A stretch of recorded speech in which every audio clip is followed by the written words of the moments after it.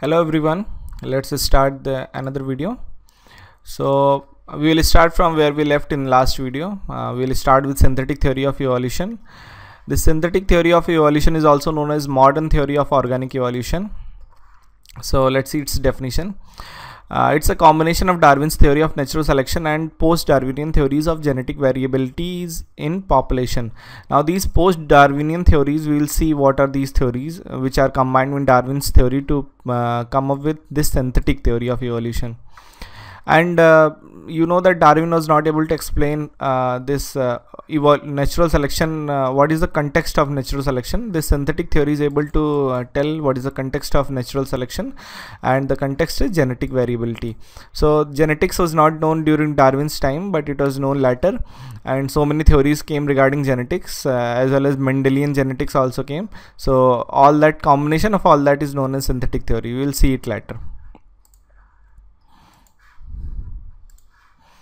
Okay, so we will see one by one what are the post-Darwinian theories. Now some of the few theorists are Mendel. Mendel gave laws of heredity.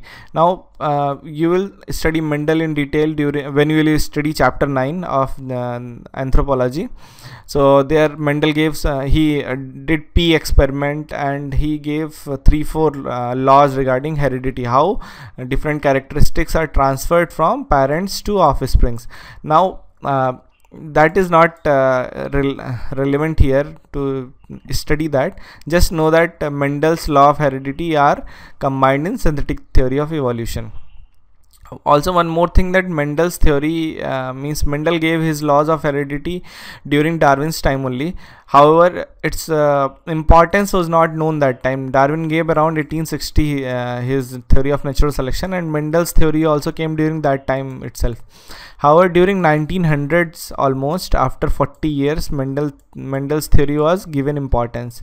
So this is the reason why Mendel's theory is included in synthetic theory rather than in Darwin's theory. Also, one more thing, that the synthetic theory came during 1930s when genetics was means quite widely popular.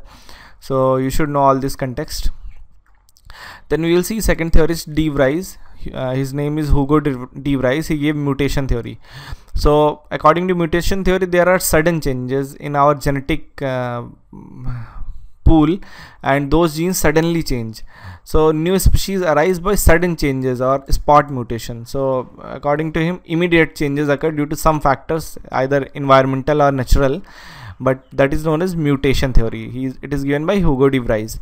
Then Wagner's theory of geographical isolation. So he says that Wagner says that if any particular species is left isolated in a particular environment, so it will develop certain characteristics. So that is Wagner's theory.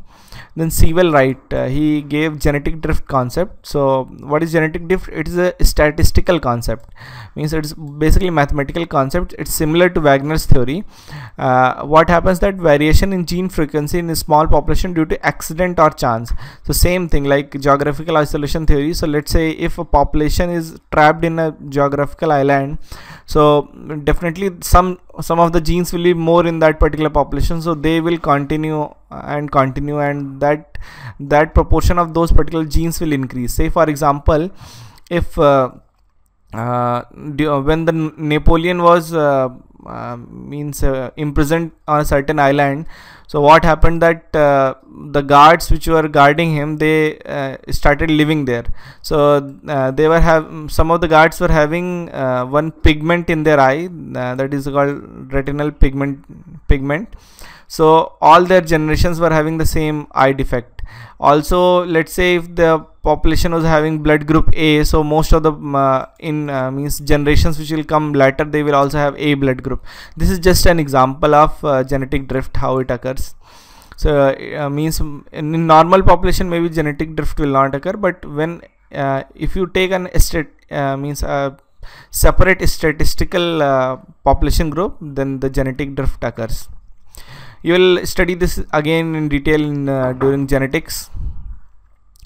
Okay, so this Hardy-Weinberg equilibrium means this is a statistical concept again. This is mathematical model, and this is given by two scientists, Hardy and Weinberg. So according to them, that population equilibrium is maintained if these four conditions are met. That is, population is large, no mutation occurs, no migration occurs, no natural selection occurs. So if these things are there, then population remains same. So if any of the changes occur either due to mutation, migration, or natural selection, or if the population is small, very small, then there will be changes in gene frequencies, or gene means total gene pool, and that will lead to evolution.